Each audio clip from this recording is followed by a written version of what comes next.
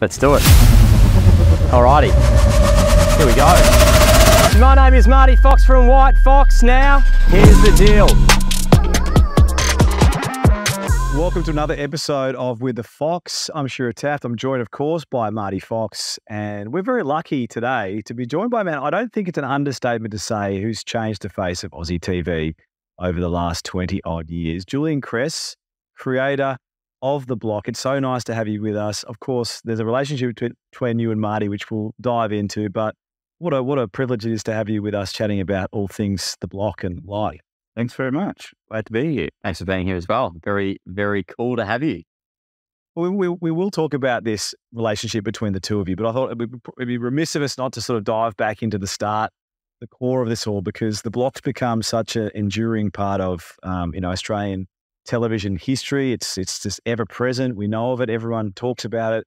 I know it wasn't necessarily a linear journey. There was a few bumps along the way, and we're heading into season 20, which is astonishing for any TV show, not just in Australia, but in the world, to have 20 seasons. Can you take us back to the start? Like, you obviously sat in front of some network executives and pitched an idea. Can you give us a bit of an insight into just where this all began? Oh, sure. Yeah.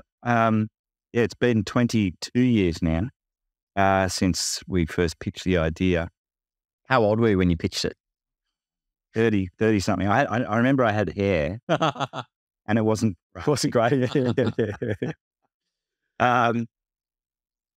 So it was the turn of the century, really, so the beginning of the 2000s, everything shifted in television with the arrival of two big reality shows, Big Brother and Survivor.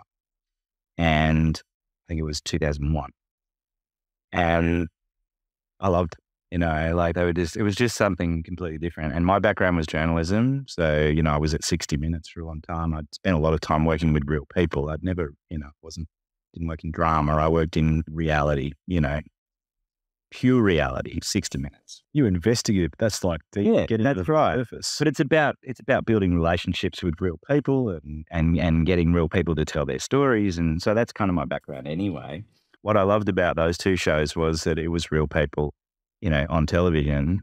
Prior to that, a lot of those shows in the 90s were what we call magazine television, where you'd have expert designers or expert builders, showing people how to expertly build something, And what were those shows at the time? So it was Our House and Location, and Better Homes and Gardens and Burke's Backyard. Backyard Blitz with Scotty Cam as a very young man and all that kind of stuff. And so it was really with Survivor and Big Brother and, us looking at those shows with my creative partner, David Barber. We'd sort of come together and decided we wanted to make our own show for television. We'd worked on others, but we wanted to make our own. And I think it was, watching Big Brother and watching people sit around in a TV set of a house and do not a lot. They get prodded by producers to do things, but they basically, you're watching people sitting around doing nothing, right? And so our feeling was, well, what if they had to renovate the house that they were in? What if those people, those real people, actually had a task, had a challenge? So that seems obvious now, but back then no one had ever done that before. And so that's where the Block idea was born. And when did that light bulb moment occur? Do you remember it vividly? Yeah, it was around May of 2002, and Dave Barber and I would set aside a couple of hours every sort of Wednesday, our quieter day of the week, and we would grab a coffee and we would lock the door and we would sit in our office and we would just brainstorm ideas for television shows for maybe an hour or two. It's so cool. And we were probably about 4 weeks into those Wednesday sessions where we came up with the idea for The Block. So it was pretty quick. Was it called The Block? It was called Blockbuster. But Channel 9's lawyers were pretty quick to say that that probably wouldn't.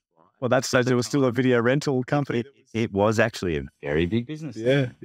With lots of lawyers. So we decided to steer away from that and make The Block. And of course, it was a big gamble for Channel 9 to do it because it was the only show that had been pitched to them ever. that could not be piloted, which was part of our strategy because we'd made pilots for shows, but they didn't get picked up. They just got put in a drawer and never seen again. They were on VHS tapes. But the block was a show you couldn't pilot because you had to buy a block of apartments to make it. So then how did you convince Channel 9 to come to the party when you don't have a pilot? It obviously requires money front. Yes. So you've got the idea. Mm-hmm. Obviously super grandiose to think that you could just pitch it. You were in your early 30s. Yeah. Can we say about this? So just quickly, at this time, Kerry Packer's still around. Kerry Packer's the owner of the network. He's the doyen. Like you've got to convince this guy. He's the big dog. So what did you do? Like on that Wednesday when it all just like came to fruition, the idea. Yeah. How did you take it to Kerry? Or was it someone before Kerry? Yeah. So we pitched the idea. We had it on the Wednesday. We wrote it on the Thursday. We spent the weekend creating a visual document, which was on A3. Or was A1 maybe. It was this size. And that we did that because we also thought that when we pitched it, they wouldn't be able to put it in a filing cabinet. It's so smart. It's so smart. Just being different. And we can't put it in a drawer. That's right. Yeah. And interestingly, that document sat on that guy's desk. Every time I saw him for the next couple of years, it was still on his desk because he couldn't put it anywhere. It's so good. But I think he also grew to love it. His name was Peter Meakin. He was the head of news and reality. Reality was a brand new thing at the time.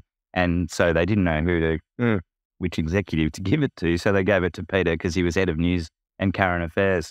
So you probably knew him from your 60s. I knew him well from those days. But what the idea required to get across the line was kahunas, really. And they came in the form of David Gingell, who'd just been appointed to be the 2IC of the network. So he was a young man who was, had built up a surf shop business previously. But, he was the son of Bruce Gingell, who was the first man on Australian television. So he had television running through his veins, and godson of Kerry Packer. And so Kerry put him in to eventually become the CEO. So he put him in as the deputy, and Ginge heard this idea. We pitched Peter Meakin on the Monday. He took it straight upstairs to Ginge. Ginge then got on the phone with Kerry Packer. Kerry hated it. Thought it was a terrible idea for a show. Really hated it. And I'm told that Ginge said something along the lines of, well, you gave me this job, mate. I'm backing it. Get out of my way. I'm going to do it. Wow. It's huge. And it cost millions, right? Because you had to put up $2 million up front to buy the block. So no pilot, straight to series. So we're forever grateful to him because he had the balls. And who gave you that ticket of approval? Was it a call from Ginge, or did you get in front of Kerry? How did that go? It was Gingell Meakin. They said, all right, guys, we're making the show. We're doing it. I think it was commissioned within a week of the idea coming to us. And what was that first property? It was a block of apartments on Roscoe Street in Bondi Beach. We bought it at auction, and it's 5-minute walk on Bondi Beach. Block of 4 apartments, unrenovated apartments, and we paid $1.950 for the whole. And you handed a check over at the end of the auction. Yeah. So whose signature on that check? We had a blank check from Kerry Packer. Oh, to go to the auction. Signed with his signature. No one knew how much it was going to cost, so we literally had a blank check signed by Kerry Packer. Just taking back one step. So when you get the green light, now it's like, oh my God, we've got to make this show. We've got to sit down, we've got to plan production, and then you have to think, where is the best spot to do it? How did you come up? Obviously, Bondi's an amazing spot. There would have been others on the table, I'm sure. Yeah. The key to it was, and remains so today, that we always wanted the block to be an aspirational show. So, we want people watching. We want the contestants who are doing the show to feel like they've got the opportunity of a lifetime, and we want the people watching at home to cheer them on because they have the opportunity of a lifetime. So we always felt like we wanted to buy property that, a lot of our audience, I know most of our audience is families in the suburbs of Australia. They live in Penrith, and they live in Liverpool, and they live in Narre Warren, and they live in Hoppers Crossing. All of those suburbs around the country They're your average Aussie families, and they can't afford to renovate a dream home in Vaucluse or Bondi or Manly or Brighton or Hampton or Phillip Island, Holiday House, which we're doing this year. So they watch the show because it's aspirational. They're like, how good is this? And lucky are these people. And what's so interesting about that is you're so right in that it is the average Joe that is absolutely addicted to the block. But then there's also another band of customer and viewer that actually is in these suburbs like your Albert Parks and Middle Parks and Parans and Windsors that are climbing that ladder within the property market, that they may not be able to afford the interior designer or the architect, and they're actually getting their inspiration and ideas from the block because the block's always at the cutting edge of what's happening in the industry. Yeah. And they look at it as, their free interior designer, and they're getting these ideas. And what are some of our team members walk in, meeting people saying, oh, look, I've done this stone, I've done this tile, this was on the block from this year and that year. And it is so prevalent, particularly in Melbourne. Of course. And I mean, that's why we have so many sponsors. I mean, they know, and they keep coming back year after year. The Beaumont Tiles, Reese Plumbing, all these great sponsors that we have, Mitre 10 and so on. They keep coming back year after year because they get traffic. People walk into the store when the show's on the air. People walk into the store and say, "I just watched this couple bathroom week last night, and I want those tiles, and I want to do my own bathroom. Maybe not in a week, but they want to make their own bathroom." And yeah, we don't make the show, with the belief that we're trying to inspire people to go and buy a house in Hampton and not, and renovate it. We make the show so that people are inspired to make over their own bathroom in their own home. Maybe, think about adding a Kinsman kitchen reno, because they see these kitchens on the block and they're like, wow. Now that, the kitchens that we do may be bigger than what they can do at home, but it doesn't mean that they can't use the same stone, same cabinets, and really create something beautiful for themselves and their family. And I feel it's such an addicted audience because it's not just entertainment. Like if we go back to, say, Big Brother, that's entertainment. Whereas I find that this is valuetainment. Every episode, there is value to be taken, and combining it with the drama that comes with the block and the pressure and the relationships under, such scrutiny. I mean, there's cameras everywhere. They can't escape. Yeah. That's the magic, is in the valuetainment of the show. Yeah. I know that there's huge takeout. I mean, we've seen it time and time and time again. I remember a couple of years ago, we at the Block Shop, which is an online store that we started, again, to add value for the audience, to give them an opportunity to actually access the cushions and the artworks and all those sorts of things.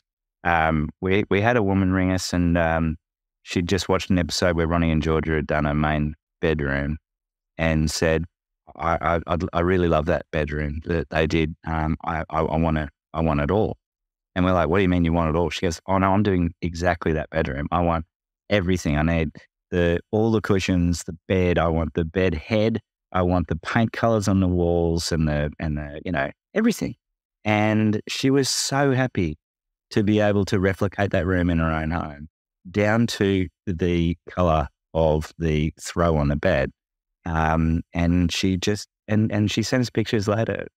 Good on you. It's like to be honest with you, you're like the original influencer marketing. This is before Instagram, right? So even the first few seasons, people are watching. It's like, oh yeah, this makes sense. If you watch someone doing something that you like, you will potentially then invest in that same thing, which then became, obviously now influencer marketing's massive. But yes, you guys were sort of at the forefront of it without probably even knowing that you were. Yeah, well, the HIA. Conveniently for us, went and spent a whole lot of money doing a survey about 10, 11 years ago, 2012 that was, which was published in the Fairfax Press. And they asked one question, and that was, and I think they used Roy Morgan or someone like that. They asked one question, and that was, what value does the Block TV show add to the renovation market each season?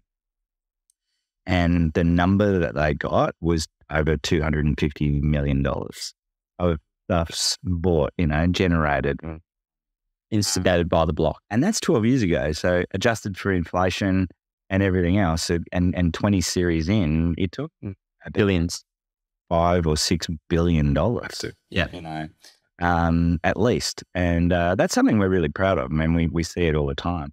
You know, Ford have been a sponsor for a number of years, and our guys drive around in Rangers, Wild Tracks, and Everests. You know, they've got these 2 cars that they use.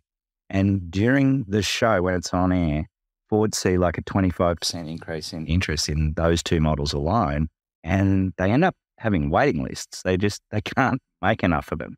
Because it's the eyeball. By the audience, right? Yeah.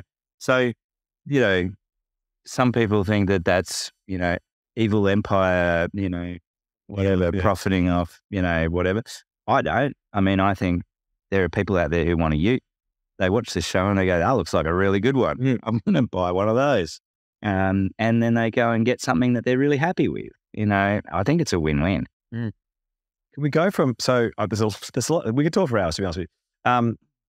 Back then, and I'm like you, I was obsessed with Survivor. I didn't watch so much Big Brother personally, but Survivor in particular, Jeff Probst's absolute hero of mine. It still was very different to what it is today in terms of reality television. It was pretty raw. There probably wasn't what we consider now the storylines that now take place in reality television. Plus, we were still talking about 5 networks, really, 4 main, in Australia. So the eyeballs were enormous. Yeah. Can you take us through? I know the first 2 seasons were breakthrough for the first, second, and then, of course, things changed after the second. Can you take us through that? Because then we can go through the genesis of how you came back and bigger, stronger. Things have changed massively. Okay. So it's a long time ago. Yeah, okay.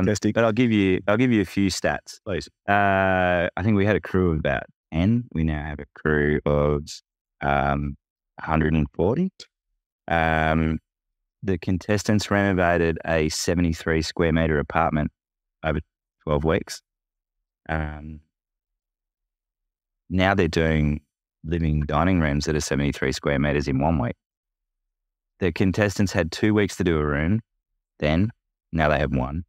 They went to work during the day, Right. and renovated at night when they got home, you know. So it was a very different. It's VFL days. Yeah, you got a job. Yeah. Footy. Yeah. And a few cameras. You probably only have a couple of cameras. I mean, sound guy. Yep, we had 4 cameras and 2 sound guys and 2 editors, and you know, now we've got our post-production team's 75. So take us through that first season. But remember, we only made 12 episodes, and now we made. Well, I was going to say it's now strip programs. Yeah, different. But so it was on once a week then, and now it's on, you know, 5 nights a week. do you remember the opening? You know, when it went to air. What your feelings? How did it go? How was that first season for you and Channel 9 and the contestants? We were pretty nervous in the lead up to it going to air. One little tidbit is that we were commissioned. The network gave us a time slot, 6:30 Sunday, to make a half-hour show. Anyway, we delivered.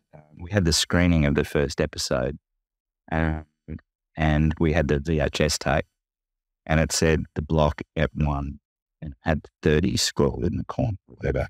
And we put it in, and with the executives and Kinge, me, Ken, and everyone, and Michael Healy, and we watched the first episode.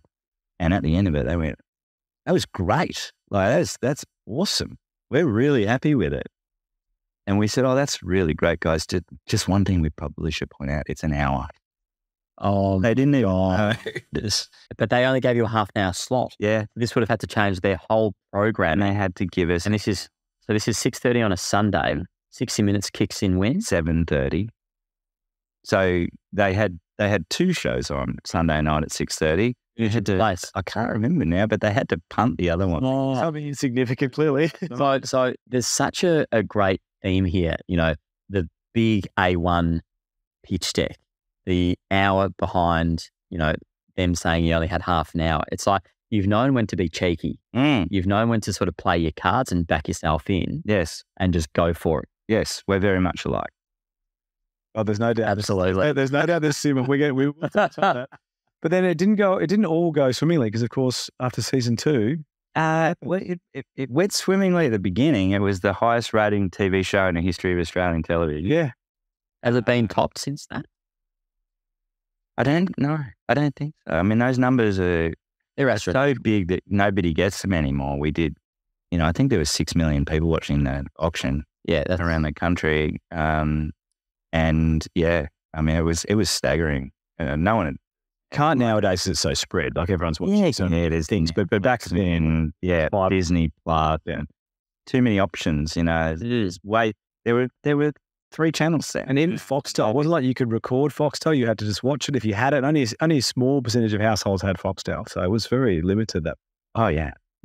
But yeah, you're right. We then had series 2 in Manly, and then the show was actually kind of cancelled. For what reason? The property market.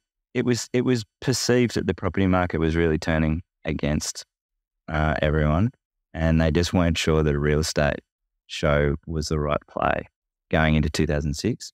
But it didn't turn out to be anywhere near as bad as people feared. And then they would have and tried to make the show again, in 2007, 2008, 2009. But unfortunately, David and I had then moved to the United States. So we'd gone over to LA to work. And they couldn't actually find anybody who understood how to make the show. Yeah, you had the all way. So they tried, but they couldn't do it.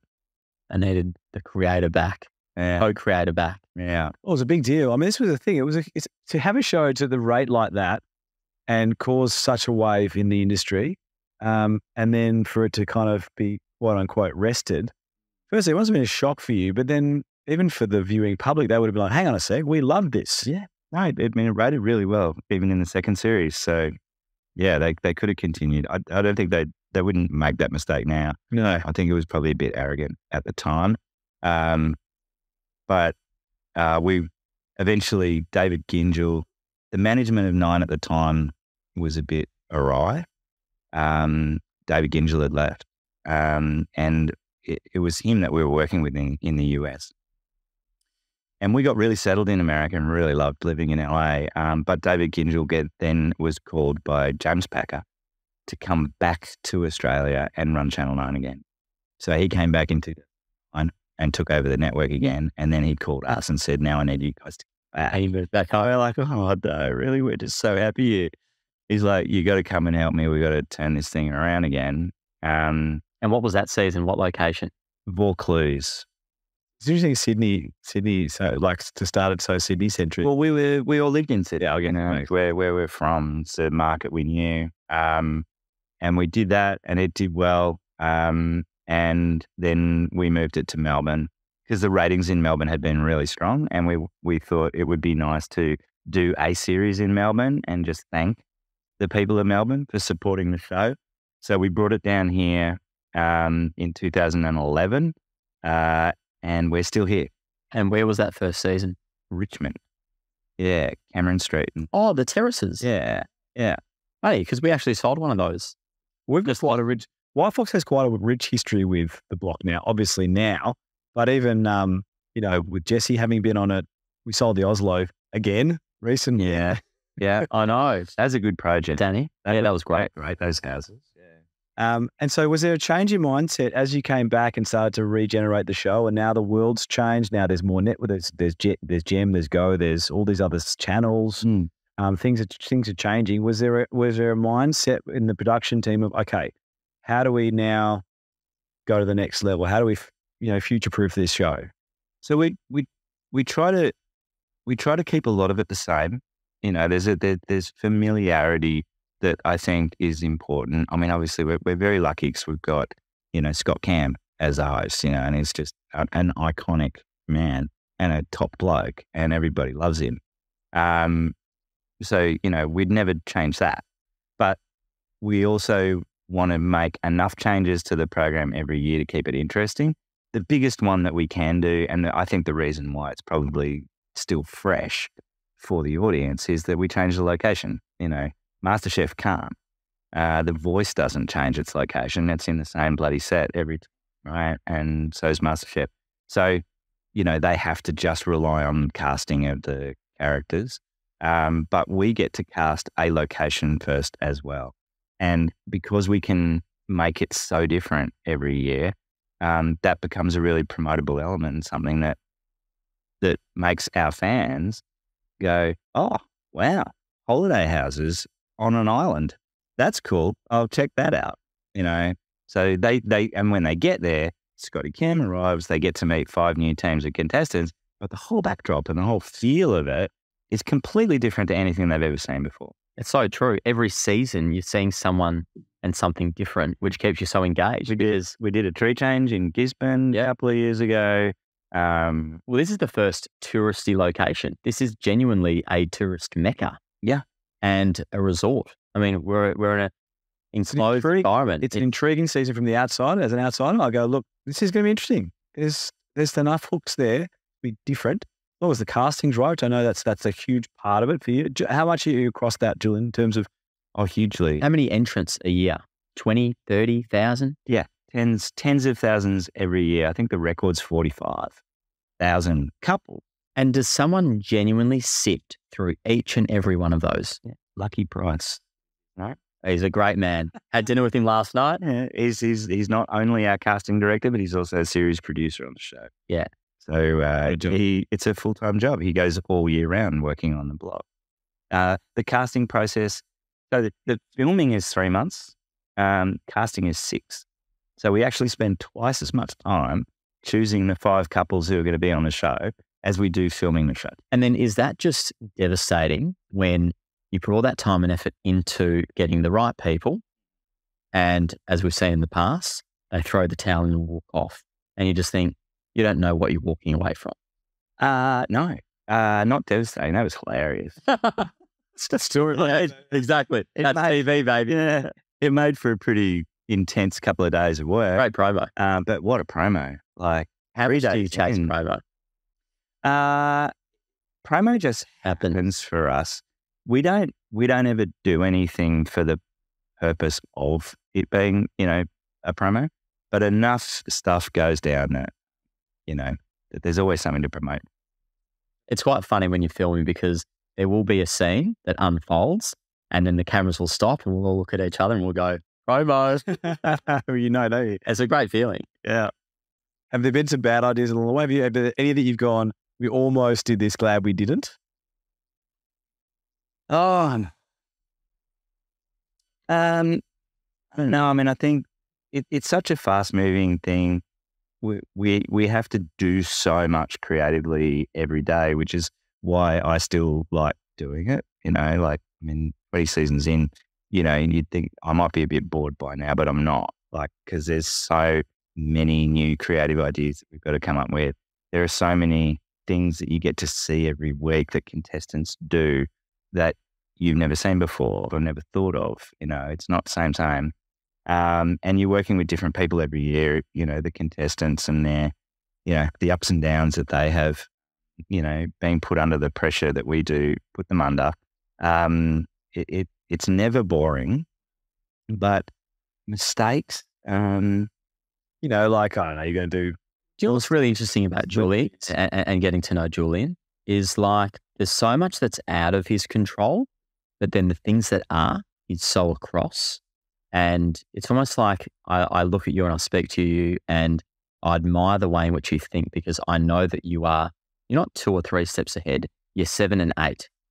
You're such a deep thinker and you're so strategic in how you do it that it's been fascinating to watch in my second season, just how much is actually so organic for such a big show, to see how much is actually just left to the natural environment, but then how you pull it together and create and deliver it in such a tight format is it's just incredible to watch. Well, it shocked you when you first stepped on set and you were like, I don't have a script.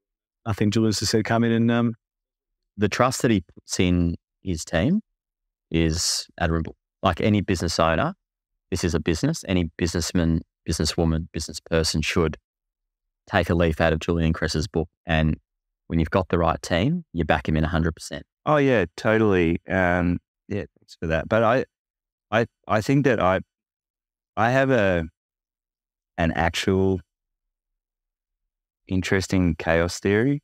And I am happy to let things take their own course, because I'm conscious that we're making a reality show, and the less fingerprints that are on it, the better. I think it needs to feel authentic to the audience. So to give you an idea, we don't have many rules. We're not like a lot of other shows. We really only tell contestants that we would like them to bathroom on Sunday. We don't tell them they have to, do we? So true. They run their own race. The fact that you get to come in and see 5 bathrooms on a Sunday is a miracle, really, because the contestants have put that pressure on themselves. And I think that's one of the things that I think makes the show work. It's not Scotty Cam telling them they have to do it. He doesn't care. If they want to go to the pub or play golf or whatever, they can. They decide what they do every day. They decide when they wake up and when they go to bed. The fact that they do all-nighters, that's on them, and I love it. I'm proud that they do, but it's their pressure. It's not our pressure. People say, oh, you put too much pressure on these people. I'm like, I don't put any on them. You don't say a word. I don't. If they don't want to finish on Sunday, that's... Well, seen some interesting things this season. So, okay, it would be obviously stupid not to talk about this connection right here. Can you tell us about when you first saw Marty doing what he did? What caught your attention about him? And then, of course, what transpired in terms of him coming on as a guest judge last season? Well, I live in Melbourne, so I was obviously Marty for a long time before we met, because WHITEFOX has such a presence in the market, and I'm a real estate junkie as well. Seeing Marty in action was Harry and Tasha's, auction. Up close and personal was probably that first time. Yeah, first time we really got to connect. We'd met at a few car things, obviously, because we're both car nuts. Yeah, I was going to touch on that. But it was always surface level. Yeah, but I was, extremely impressed. Marty has, I think, amazing screen presence. But more importantly, is I've found to just be a pretty straight shooter, when it comes to what you do and how you go about it. I think you're a really interesting thinker. I think that, we're quite simpatico in that, like to mix it up.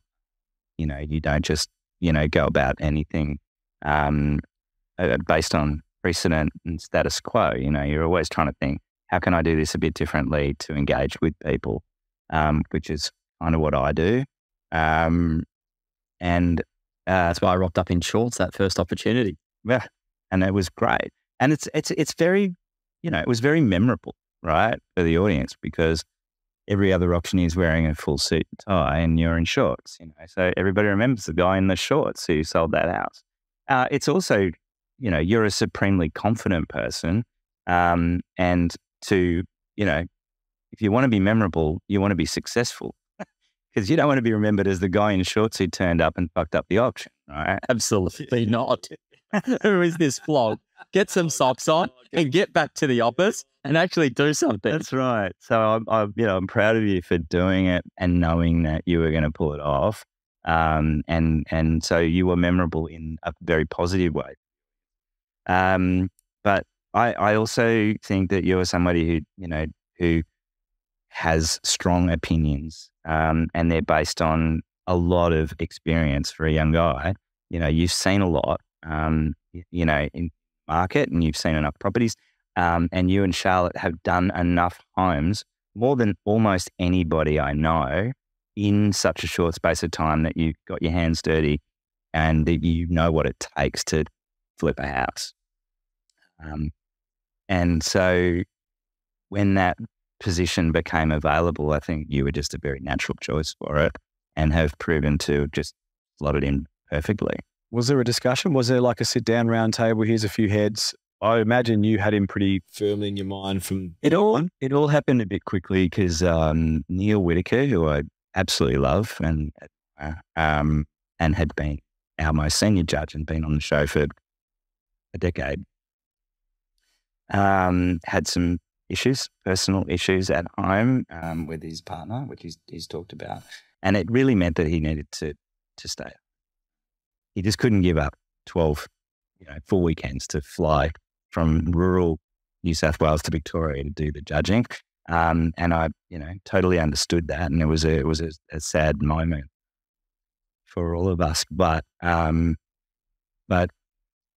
network said, well, you're going to need someone to step in and fill that slot. And we discussed it very briefly with Michael Healy. We only had days really to come up with an alternative plan because we were about to start filming. And I think the audience, I'm conscious of what people say, the feedback we get, social media and that kind of thing.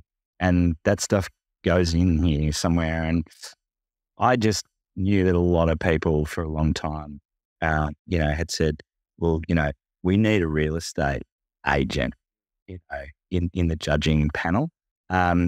We started with one. Our only judge on the block in series 1 and 2 was John McGrath, and we added Neil Whitaker for a design side to the real estate judging in series 3. And then we ended up with Neil, Shana, and Darren, who are all very design centric. I think that, they're all renovators too, and they have a sense of the market. But the audience was saying, these guys are, just talking about the color of the cushions and we need a real estate agent perspective. And I agreed with it, because that's where we started. So Michael Healy, was very quick, to say, let's really go out and try and find someone who is in real estate. And I said, I know who it is. I said, I absolutely know who the right person is for the job.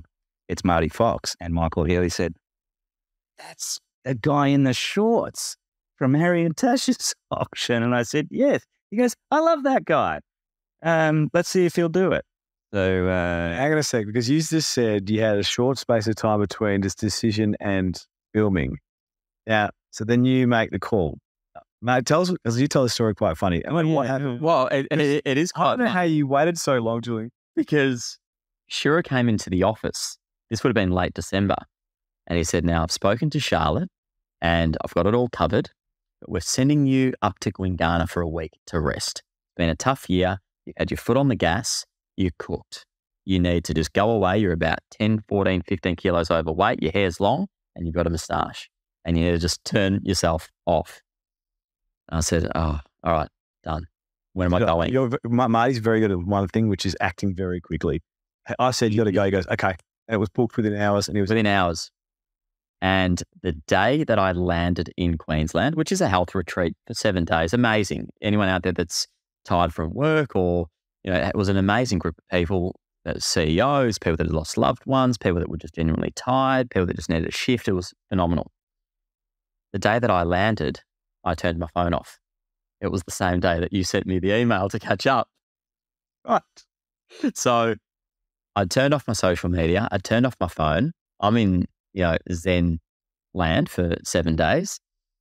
The car picks me up to then bring me to the airport. I'll never forget, I'm sitting in just the open area in the terminal and I'm going through, it was 400 and something emails. I'll never forget it. I'm going through, and I see Julian Cress. And it was along the lines of, hey mate, love to catch up urgently. And it was the day that I checked and I thought, oh my God, Charlotte's always told me to play it cool and I'm never playing it cool. I thought I've played it cool for way too long. But what's going on? I can't believe he hasn't followed up. Why follow up? You've sent an email. What did you think? Was he ghosting you, Julian? So I emailed him back straight away. Of course. And said, mate, I've been off grid. Yeah, I know you're a busy man. That's all right. Yeah, okay. No, good on. And he responds and he says, can I come over and see you ASAP? I FaceTimed Mum and I said, hey Mum, wants to catch up ASAP. What do you think this is? And Mum was like, he must want you to be a part of the show. And I thought, great. I messaged you back and I said, come on over. Charlotte, the kids and Mum will probably be around. And you said, I'll bring a bottle of something to drink. What would you like? And I said something French and he goes, I'll bring it from my vineyard. And that was it. Which I assume it was. You didn't get much. The day after. Yeah. Yeah. As soon as he said it to you, you would have been like, So we went out the back. We sat under the lucky bean tree, which is the tree that my brother just got married under. Very lucky tree, which I was going to get rid of, and it's not going anywhere now. And Jules just told me the story of starting the block and having John McGrath as the first person, and what it did for him and his career, and that there was an opportunity that he wanted to present. And I said, I'm all ears. And he said, how would you like to be a guest judge? And I said, I'm in. And he goes, you don't need to think about it. Talk to Charlotte. I said, absolutely not. I went, Charlotte, Mum, come down. I'm a judge on the block. And you came in and we sat down in the lounge room, kids running around. It was mayhem. Yeah. And it was a beautiful moment, and it's burnt in my mind. And it was just a real privilege to be asked. There's so many agents in Australia. There's so many people that you'd be exposed to. And to be trusted meant a lot to me. I love it when people depend on me for something, particularly in a work environment. And I was just so thrilled. But this goes back to your point about, Jules, this is one for you. I mean, I've done screen tests, right? I know what it's like to sit there and audition for something. Yes. You just knew. And this is the thing. You've put that faith in him, obviously, because there is quite a difference between going on TV and auctioning a property and actually providing some insightful, articulate judging, which he has to do as a judge on this show. It's your baby. Yeah. You just knew. Well, I think, finding someone who can be a judge on the block from a casting point of view is probably the hardest job there is. Yeah. Very few people come to mind, it's a bit scary when you find out that one of the judges can't, make it. Sure. You can kind of fill most other roles. But the other shows that have tried to copy the block or, to make, the networks that have tried to make renovation shows, I know that the biggest struggle they have is not finding contestants, it's finding people. Why is it so hard? Well, you've got to be a very special kind of person. You've got to really have the courage of your convictions.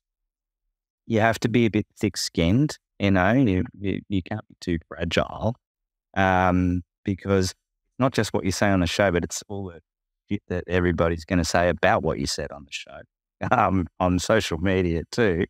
So you've got to be able to handle that. And, people like Shayna Blaze and Darren Palmer, they can do it. They believe what they say. And the most important thing is it has to be real, right? It has to be authentic. Yes. You can't just cast someone who comes in and then says to me off camera, what do you want me to go in and say about this room? I don't want that job. I don't want that job. I don't want to have that sort of thing. That would come across. It would be shit, right? So I know that I need somebody who can come in and walk into a room and have something to say and believe it and mean it, and I mean, you would have realized day one, right? When you came in to judge at the end of the day, I said, okay, great. Now, what's your scores? I don't tell you. There's no interference. As you said, fingerprint. Yeah. Honestly, I don't care who wins each week. Mm-hmm. Someone's got to win. I just want to know that the three judges who judge the room absolutely believe in their heart that that's the right winner. It's a phenomenal feeling judging, because when I finish, people say, oh, how did you go? What did you say? And a lot of the time it's a blur. In the moment, the words are just flowing. It's coming out. I'm receptive to the environment. And it's actually filmed on my day off. It's my rest day. Sundays are typically my family day. It's when I get to recharge and get ready for the week ahead. But what's also interesting is that I'm not a meditator. I don't have quiet time. I'm very ever rarely alone. And people say, oh, you should meditate. When I come to the block and what I experienced last year and in the last 3 weeks of this season, it is one of the only moments in my week where I actually am in quite a meditative state, and I feel like I'm in flow and I'm not being bombarded by staff or problems with my existing business. And it's quite a magical time for me because I'm not interrupted.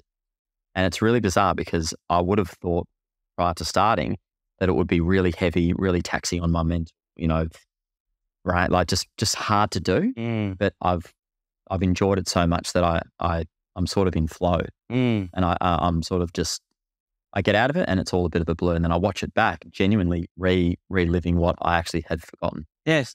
I think that it actually is right in your sweet spot. You know, judging rooms on the block is right in your sweet spot because you get to walk, you appreciate instinctively that these people have put in a huge amount of effort to serve this thing up to you. You're not arrogant about it. You know that they worked hard. You have empathy for what you're judging, which is great. It's something that you share with Shana and Darren. And we would never have a judge that didn't feel that way. But you also want to genuinely give feedback that can help them be better. Yeah. And it's as a property enthusiast and a flipper of properties, you actually want them to just take some of this on board to hopefully make more money. Yeah. I've seen it like I've just renovated a house. He walks in and Sorry about that. he walks in and it's like the things that he notices or picks up or gives you feedback on, as you said, it's your natural space. It just feels like he comes in and goes, oh, well, you've done this. And you pick up something we've done. And so you're right. I thought it was an absolutely natural fit. As soon as you said, and he was on the show, I thought, no, because, working with Marty for the last few years and having my experience in the media as well, we've had a couple of opportunities come across the desk in real estate television programs that I've encouraged him not to do, personally speaking, as I think that they weren't right for his persona, particularly because they were sort of probably more on the scripted front. He is so good off cuff. I mean, this podcast is a great example of that. I don't even tell him what we're going to talk about. He just likes to flow. And this just works so well into the expertise and intuition and the articulate nature of his presenting. Made absolutely total sense for this. And it was interesting because I joined a Facebook group of the Block 2023 last year just to see what the feedback was on Marty. And it was a mix. People were afraid, people get very protective of their show and who's this new guy? Why is he giving such harsh feedback? That was the one thing I couldn't understand, why people thought he was so harsh. Because to be honest with you, I don't remember you saying one thing that I thought was harsh. No, but then those same people thought that Leah was a bully. Yeah. Because she called a body corporate meeting and asked Stephanie, why her dad didn't get inducted. Wasn't yelling.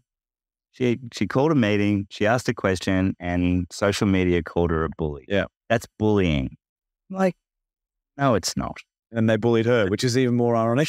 No. Left her on. Yeah, I mean, that's right. I think it's always hard though in season one. And when you do flip a script, it is always hard to enter. Totally. You're the new guy.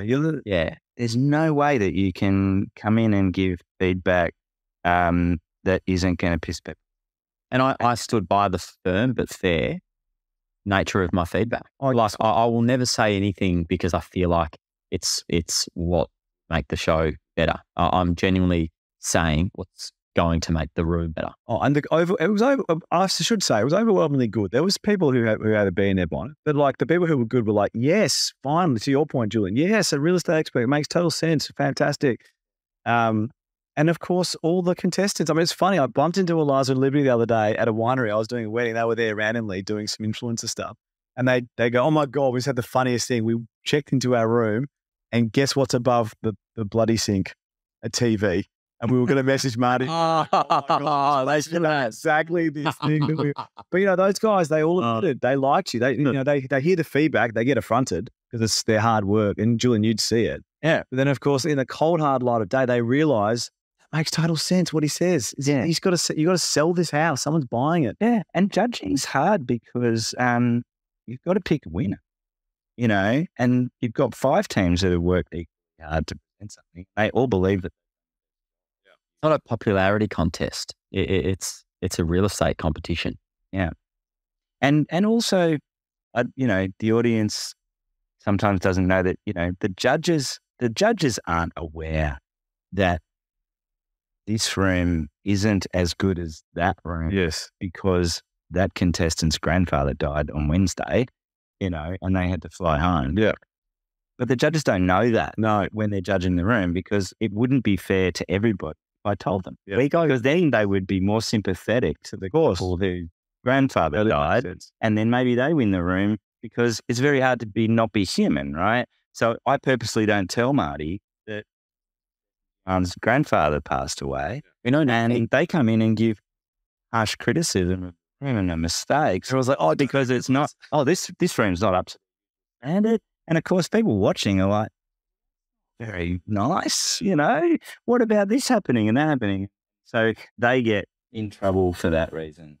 But I think if people think about it, it's much fairer to the contestants across the board and fairer to these guys for me not to tell them that sort of news. Well, last season, I only got to meet the contestants halfway through.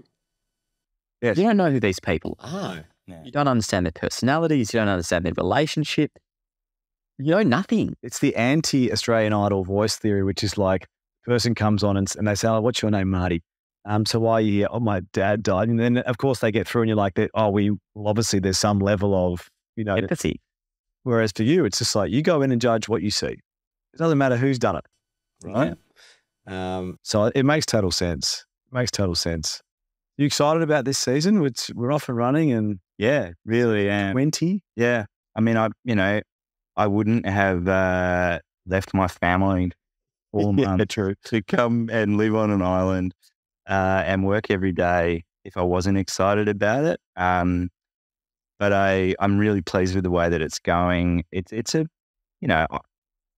I'm not going to resolve from the fact that I'm very proud of the milestone that we've achieved as well. And it's very meaningful for all of us on the crew that we're making season 20. There are some people on our crew that have been with us since we started. So, I'm feeling some pressure to deliver something special for the audience. And so far I feel like we're doing that. What do you think, Marty? You've seen that. I mean, the location. I think there's a real nostalgia in the air, and particularly for, yourself and your co-founder and David Barber, and obviously Juzzy as well. Like, you three have been there from the very beginning, and so many people that have been here, as you said, and almost all living down here. It's almost like it's quite symbolic that you're all together. You've stayed thick for so long. Not many shows get 20 seasons. You've changed the face of what reality TV can be, and to be at this point in time is just, I think, quite emotional. I think you can feel it in the air. Everyone's so proud, everyone's so supportive, and everyone's so excited because this is a resort.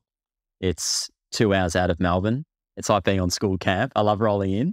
It also probably helps that you're next to a Formula One track, or not Formula One track, a GP track. You both pour. Oh, we've been for some great drives. I mean, there's 2 Porsches in the drive. I bet those are going to the track later. Yeah. Well, we'll get heading on the track hopefully in about a month or so. But we'll find some time, definitely. You can't spend 4 months here and not, blow out the cobwebs a couple of times. There's something magic in the air for season 20, and everyone's talking about it. Everyone can feel it, and I'm so grateful to be a part of it.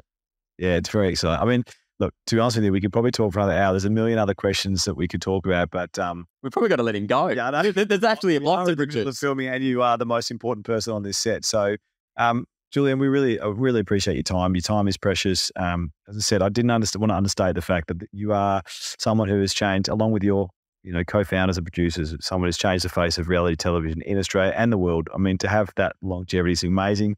Thank you for sparing the time. Thank you for giving our man Marty a platform to do what he does. I think you've created something pretty special in giving him this ability to do what he does. And good luck with this season. Who knows what comes next? More. Oh, well, yeah, we'll just get a break. I was going to say a break in June. We'll get through this one. Just take it a day at a time. That's exciting. So when will this air? Just so we know when people can tune in, and they can expect the show to come straight after the Olympics. Nice platform. Very good. Lead us in, hey? Promos during the Olympics. Big eyeballs. Olympics, Paris, summer in Paris. Amazing. The show is, equally, I'm pretty happy that our show will be promoted throughout it. Yeah. Yeah. Fantastic. All right. Well, thank you very much for being with us. With the Fox podcast. Very special guest. Very special. Of course, you can check it out on Spotify, Apple Podcasts, and of course, YouTube, Instagram, across our channels as well. Another great one in the books, Marty. Thank you. Yeah. Thanks, Jules. Thanks, Marty. Cheers, Jules. Thanks, Shuey.